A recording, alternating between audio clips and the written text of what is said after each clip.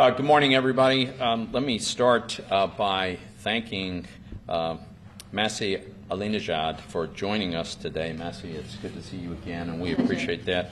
Senator Cardin, thank you very much for your leadership on this issue. We're going to talk this morning about a really important topic, and this is bipartisan legislation to impose sanctions which are meant to hold Iran accountable for actually targeting an American citizen on U.S. soil, while our diplomats are discussing sanctions relief for Iran in Vienna. Let me give a little bit of an overview. Iran's malign behavior at home and abroad and its effort to undermine international norms is a huge challenge for the United States and a threat to the United States. What do we know about the regime in Iran? We know that they are the world's greatest state sponsor of terrorism.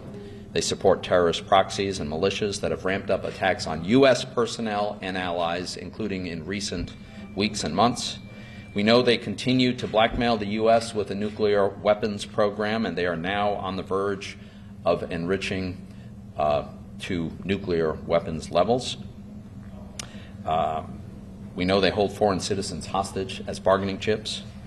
We know they crush peaceable assemblies and freedom of expression. And just this month, the regime violently suppressed water protests in an Iranian city. But we're here specifically to talk about Masih's story. It's an amazing story. In July, Americans woke up to learn about Iranian terror on U.S. soil. I'm just humbled and grateful to be joined here today by Masih. She is a courageous Iranian-American journalist and activist who was the target of Tehran's kidnapping plot. She's an American hero. She came out of hiding to be here today. That's how she has to live. The Department of Justice unveiled that Iranian spies conspired to seize Masih from her home in Brooklyn and take her on a boat to Venezuela. This is the Department of Justice. From there, they would force her back to Iran, where she would undoubtedly have been executed, just like other Iranian dissidents whom Iran has kidnapped from other foreign countries. Never before has this regime in Tehran tried to abduct a U.S. citizen on U.S. soil. This is a brazen escalation by the regime in Iran, and it requires a proportionate response. It's worth asking, why is the regime so afraid of Masih that they have to attempt these unbelievable measures? Well, there's a reason. It's because she's the voice of Iran's voiceless, particularly Iranian women in their fight against compulsory hijab. She was born in Iran. Masih grew up to be a successful journalist exposing corruption until she was expelled from the country in 2009. In 2014, she started a viral Facebook campaign where women in Iran would take pictures of themselves without the mandatory headscarves, and then they would send the images to Masih, who would post them. Her campaign inspired a protest movement in Iran, a protest movement for freedom. And what does it tell you about the Iranian regime that they're so afraid of women's hair? Masih has inspired countless Iranians to defy the regime's restrictions on speech, on dress, and political activity. She's been an advocate for personal freedom. The regime tries to silence her with death threats and pressure on her family. Her sister was forced to denounce her on state TV. They arrested her brother. They harassed her mother. But despite the intimidation, Masih continues to fight for the basic freedom of the Iranian people. We need to hold Iran accountable for this outrageous behavior. Despite the fact that her case received global attention this past summer, lethal threats against Masih and her family have actually increased. She's under constant FBI protection. And Masih is one of the countless victims of Iran's ongoing transnational repression to silence dissidents and journalists. Clearly, Iran is not getting the message that this malign behavior, especially against a U.S. citizen on U.S. soil, is not going to be tolerated.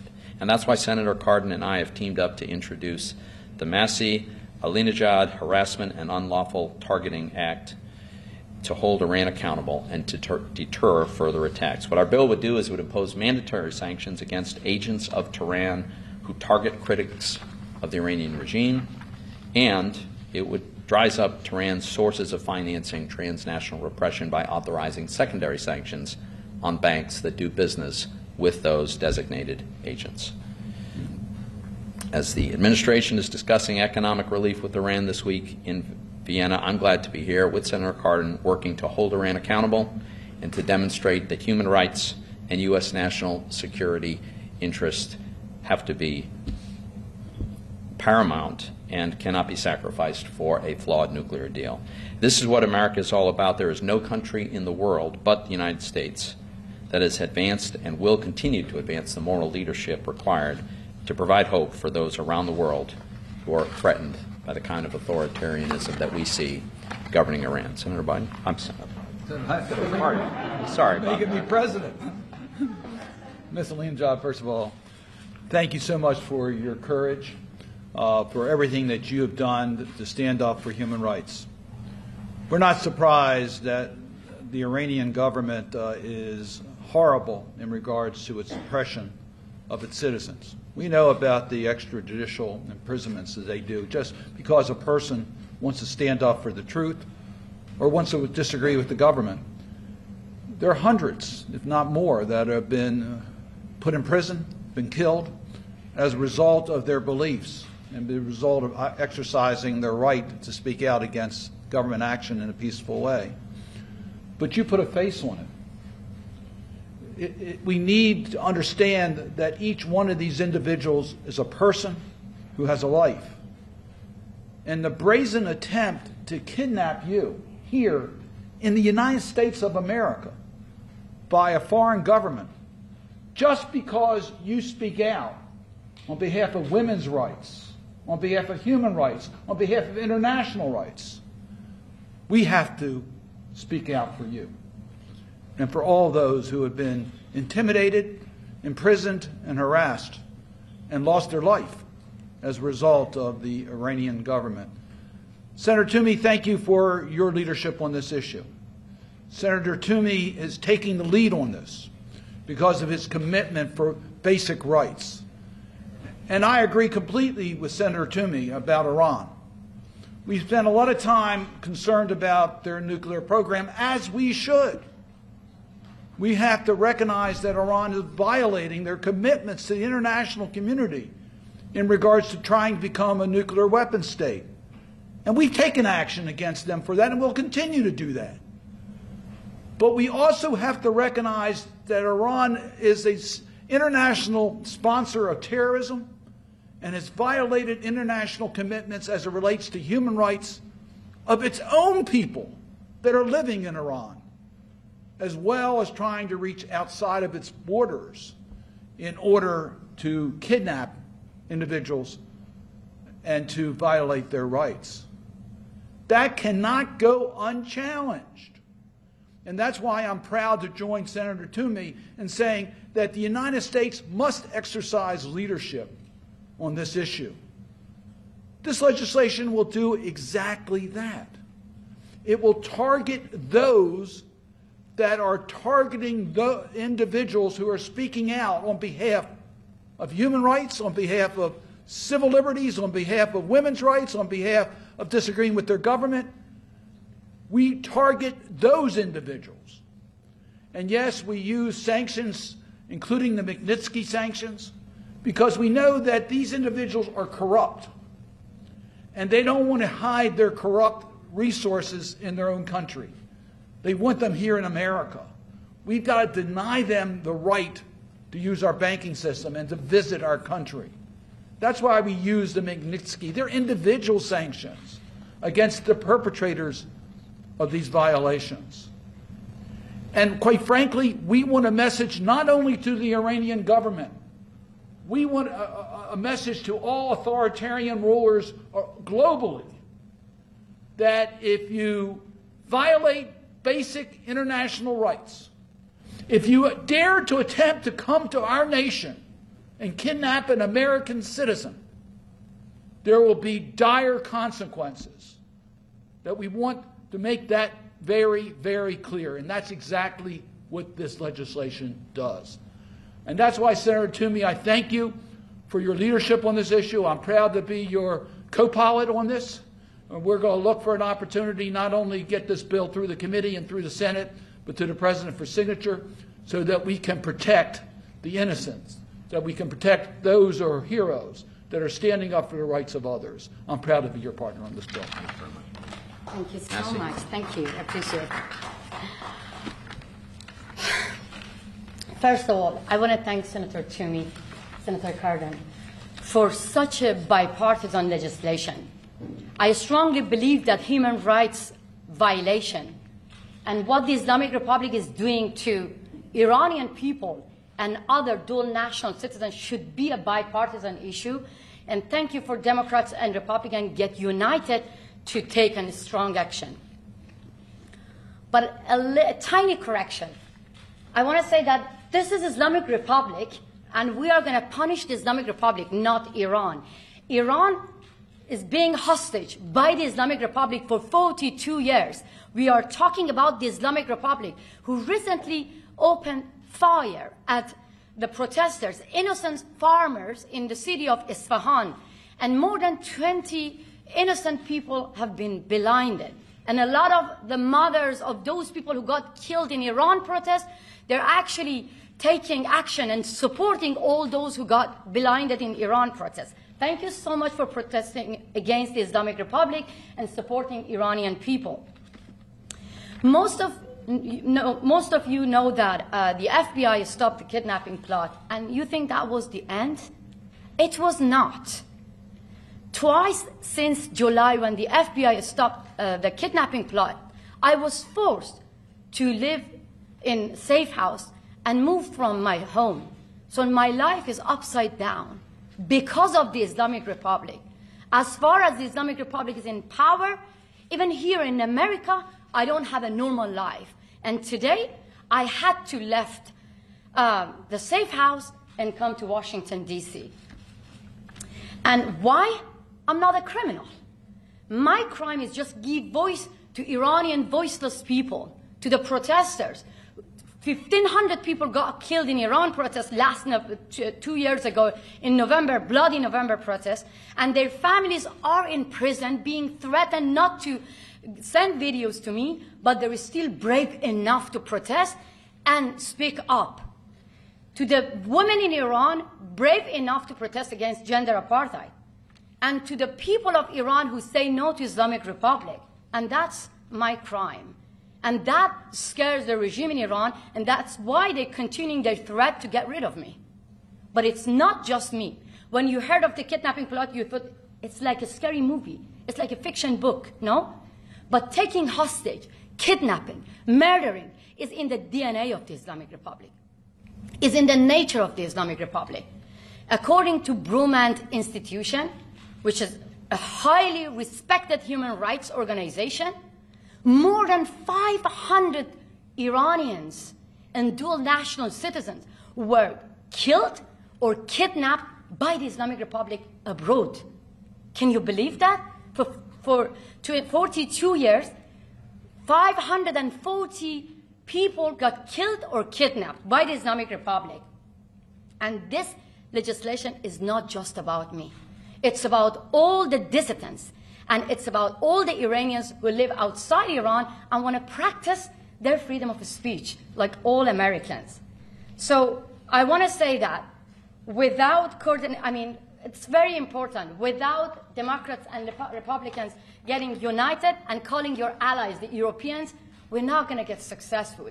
I want to call all the freedom fighters, all the democratic countries, see the dictators from Russia, from China, from Islamic Republic, Venezuela, they're all united. All the democratic countries must get united and take a strong action against the terrorists and against the Islamic Republic. Do not bury human rights under nuclear deal. Thank you so much. Thank you. Thank you so much. Any questions? My name is Bob, actually, you on International TV. My question is two parts. First part to you, Senator Toomey, and second part to Senator Cardin. As Maxine mentioned, more than 500 Iranian dissident journalists have been kidnapped by the regime in the past 8 years. And now the plot that has been formed by the FBI has revealed that the Iranian regime wanted to also abduct Maxine.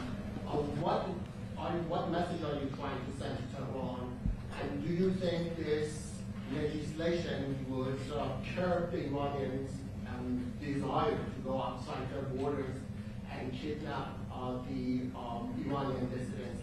And for Senator Cardin, your party, the Democrats, have been supporting Biden administration throughout these talks with the Iranian regime. Anthony Blinken said yesterday that he thinks that the Iranians are just going to drag these negotiations, and within the next few days, he would know that if the Iranians are serious when they say they want to curb their nuclear program. What do you think the response should be from the U.S. government if the Iranians stay on their stance and do not want to limit their nuclear program? So I'll take the first one, and we refer to the Iranian regime, but let's be clear: the regime consists of individuals. What this legislation does is it requires the State Department to identify the individuals that are guilty of carrying out this repression, and then, and this is an important new element, banks doing business with those people would be subject to sanctions. They are not mandatory sanctions, but it would be available to impose sanctions on financial institutions. And let me tell you why. Senator Cardin actually made it clear why this is important. Not only do these people repress their own people, not only do they engage in this malign activity, but they usually have a way of, through their own personal corruption, of getting some of their money out of Iran into either American or European banks, so that their fortune is safe and secure outside of their own regime. Well, let me tell you, there's no mainstream, no Western bank in the world that wants to be subject to U.S. sanctions. And so it creates a powerful incentive for reputable institutions around the world not to do business with anybody who shows up on this list. Is that going to be sufficient to modify their behavior? I hope so. There's no guarantees, but at a minimum, we have to take this step to make it very, very clear just how outrageously unacceptable their behavior has been. And if I can just add on and respond to your second point. The Magnitsky sanctions were really a game changer because, and I was involved with that with the late Senator John McCain. It was bipartisan when we adopted the Magnitsky sanctions. Because as Senator Toomey says, it's individual. It's not sectorial against the government, it's individual against the perpetrator. And when you're trying to prevent certain activities, a lot of actors say, well, they'll hide behind their government. Here you can't hide behind your government. The consequences are going to be personal to you. So it has been extremely effective. And if you don't, I could just also point to the summit meeting between President Trump and President Putin where the Magnitsky sanctions were top on Mr. Putin's list. So we know they work. We know they have impact. And the best way of demonstrating that is that those that are in danger will always encourage us to strengthen the Magnitsky-type sanctions because they know they really do work. They're important. In regards to the Iranian nuclear program, everyone agrees that our first options are always to do it through an agreement, through diplomacy. We recognize that that is the only way to permanently deal with this is through an agreement that is effective in preventing Iran from becoming a nuclear weapons state. The only way you can get there is through maximum pressure on Iran. Maximum pressure on Iran. And there are lots of ways you can do that. And I know that those of us in Congress have been united in giving the tools to multiple administrations so that they can provide maximum pressure against an Iranian regime, the Islamic Republic, that is committing these types of offenses, including their nuclear program. Yes, sir. Mark Roberts, Jewish Insider. Thanks, Senator. You mentioned a couple of times the fact that obviously the negotiations in Vienna are happening now. Senator Cardin, you just mentioned sort of the need for maximum pressure. Do you folks see this as sort of this legislation is playing some sort of role in the negotiations that are ongoing, influencing them in some way? Is this sort of an attempt to signal to whether it be the administration or to other parties in negotiations that there is not unanimous support in the United States for withdrawing sanctions? So I'll just speak for myself. My purpose in this is not to try to have secondary effect on negotiations that are underway. I am deeply skeptical about the negotiations that are underway. I will, acknowledge that. But the message I want to send is to the Iranian regime, to the bad actors in Tehran who are guilty and complicit in the outrageous behavior. And I might point out, as you know, one of the areas I had concern with the JCPOA is it was limited to the nuclear issues, didn't deal with the other issues, and I raised that at the time as one of my major concerns. So I am pleased that we are now dealing with other aspects of nefarious activities by the current regime. Any other questions? Yeah. Senator, you referred to wanting to do everything you can to get the bill passed. Can you talk about what avenues you see or what chances there are for it? Well, as you know, there are a lot of ways to do this, but we've got bipartisan support. I think we're going to have extremely broad support within the Senate.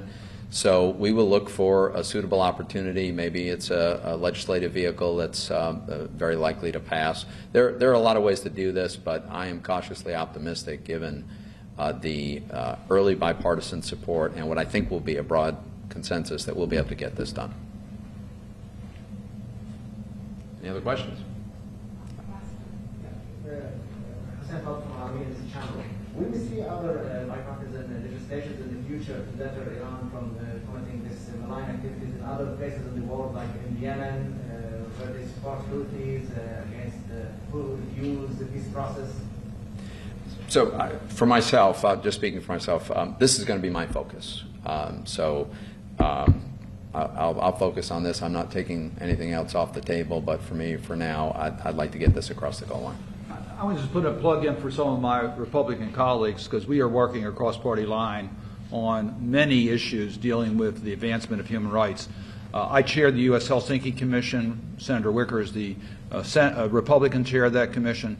We are laser focused on advancing human rights legislation in the Congress of the United States. There are no less than, I think, 4 or 5 major provisions in the National Defense Authorization Act that deal with all bipartisan. So there is this bipartisan commitment in Congress to advance America's leadership on tools to advance human rights.